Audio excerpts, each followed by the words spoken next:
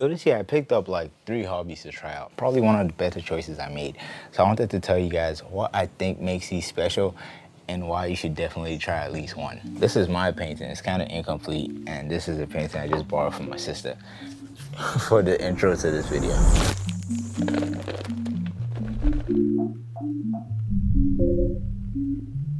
Stop breathing on it. 10, but it's $50 extra. Germany is the destination. Film photography is one of those hobbies that's making a comeback. It was like 2 years ago when I got my first film camera for a trip to Nigeria. Side note, this was my first time going back in 10 years. So naturally, I wanted to make it special.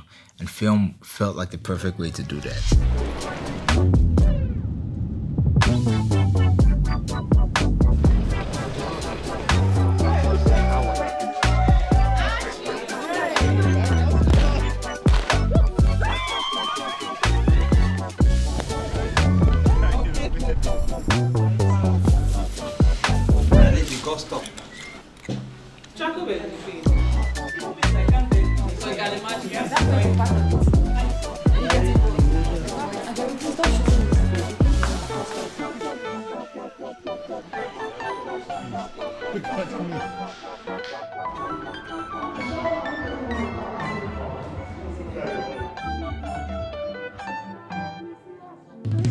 Now, I won't give you guys all the details. If you've been here for a while, you know that this is a series of videos dedicated to my trip to Nigeria. I had the chance to capture some amazing pictures and videos, but I had one big problem.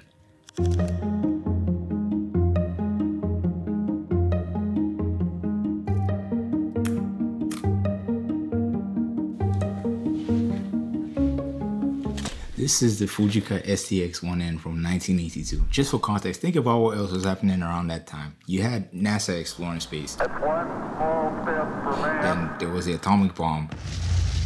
And then you had this. Now, obviously, film cameras weren't invented in the 20th century, but it's interesting to see that every part of this device is completely mechanical. So whenever you want to take a picture, the mirror moves out the way, the window slides open, and then your film is exposed to light.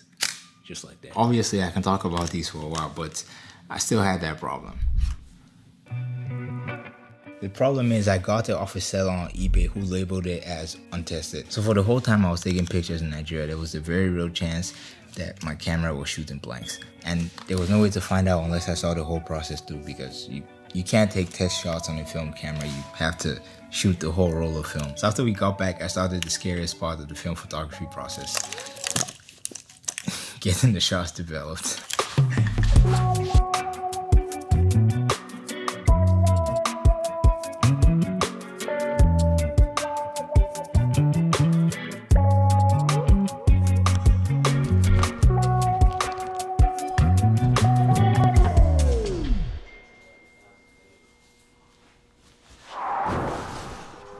The average cost of film is about $17, and one roll of film takes between 24 and 36 shots. So that means for every picture you take, it costs you 82 cents to shoot and develop. Now that doesn't sound like much until you add shipping, handling, and then if you have 5 rolls, 36 shots. $150 for this entire project I made. I think that's what makes film so special. Not the fact that it costs a lot of money, but just the exchange that happens. Every picture costs something. I don't really care about the hype. I just want to know, can you tell? Can you tell these pictures had a little more effort? Took a little more time? Can you feel the energy and the stillness? Can you read the stories it tells on accident? How about the ones it tells on purpose? Does it feel familiar even if you've never been there? Does it feel foreign, exotic? The lights, the shadows, the buildings, the people. Is there something there that you just can't put your finger on? I can't put my finger on it either, but I think that's part of what makes this such a great hobby. It's kind of like when you order an outfit on Amazon or you play the lottery. I don't play the lottery, but let's imagine you do. The dress doesn't always fit, you don't always win, but when you do, the risk, the time, and the effort, they pay off big time. Hey, can you explain this again? Okay, so right here is where I end the first hobby, and then I move on to the next one. What do you think? But what if you don't care about photography? Care about photography. The whole world's gone upside down. Topsy-turvy. Turtles ain't faster than rabbits. Okay, hear me out. I feel like hanging out with friends should also count as a hobby. Especially if you don't have hobbies of your own, you can always just borrow from what your friends are doing. For example, I don't paint, but when I'm around people who paint, then I dabble. So go out there, make some friends, and steal some hobbies. Don't be afraid to make some mistakes along the way.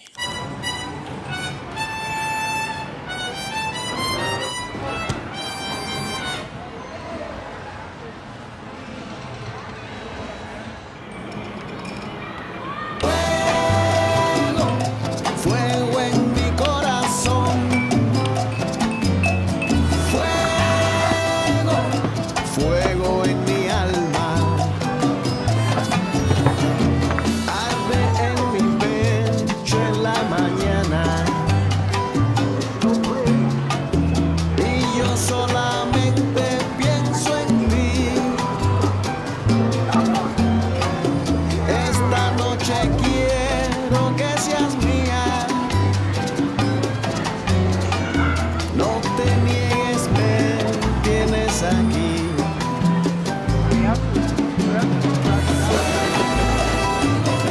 Fuego en mi corazón, fuego en mi alma, fuego, puro fuego es mi amor por ti.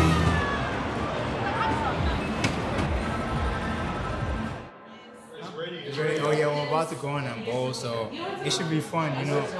A lot of people say they know how to bowl, but it's not until you really get behind the bowling lane that you know what's up, you know. So we have a few people here, more people come in. Just have a good time, all right? I have a YouTube channel.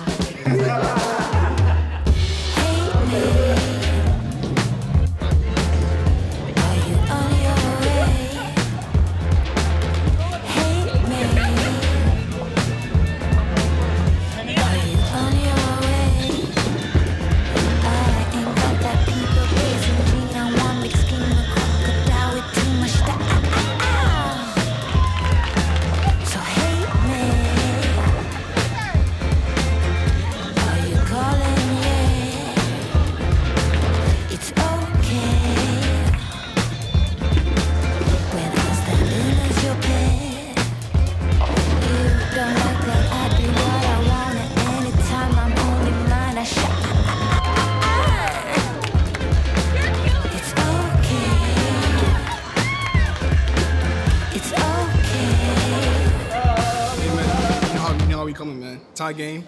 Got, It was not tied. it was tied. We got to be humble out here. Nah, this is not an But this is not NBA NBA because everybody gets it's an a equal round. amount. NBA is not. So I'm not a travel YouTuber, at least not yet. And I don't live in the more exciting parts of the country like New York or California. So naturally, my life is kind of boring. Or maybe it's just me. Maybe I'm just a boring guy. But one of my biggest hobbies is finding out ways to make the boring things I do interesting enough to add to a video. Take my car, for instance. It's not the most exciting thing to film, but recently I ran into this technique called the snorri cam, where you try to keep the subject in the center of the frame throughout the shot.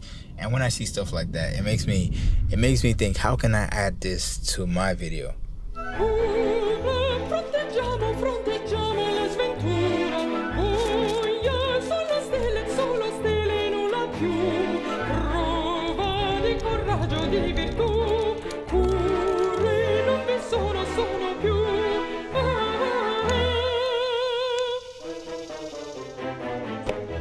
Pure presta il fianco all'avventura. Aspetta il gioia per l'onore. Viva di passaggio verso sud. Guida senza indugio né pietà.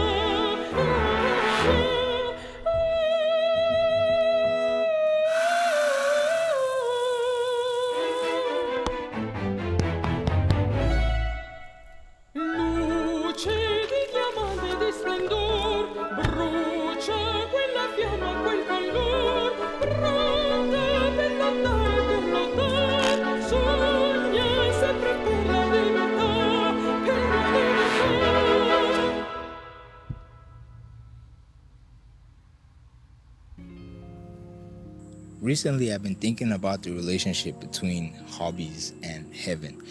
And it's not out of the ordinary. In the Bible, Jesus used different parables to describe a lot of different things. And whenever he did this, it was because the idea he was trying to describe was so alien or incomprehensible that he had to relate it to something familiar. For example, nobody knows what hell is like. But we know what it's like to sit in a dark place, sad and angry and spiteful at the same time with no end in sight. And in the same way, there are certain qualities about hobbies that will mark our experience in heaven. This is the same gospel, the power of Christ unto salvation, Jesus as the only way, truth, and life.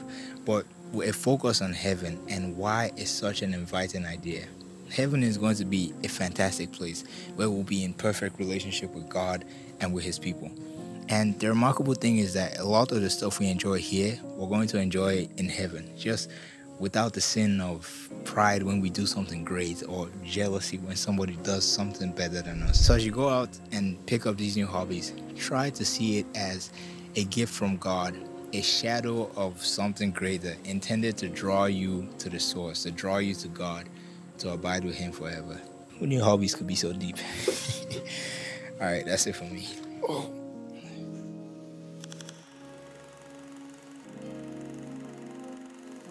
How's it going? I'm good, how are you? Good. Welcome to the fig tree. Oh. Pan over, thank you.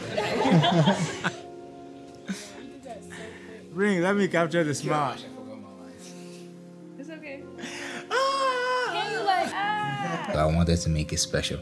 And I had to come all the way to Florida to record this intro. I think I spat on the camera. I know people throw around that word. I picked 3 underrated hobbies to try out this year, and yeah. Right. Both for myself and for the vlog. This is where I end the first hobby and I move on. What do you think?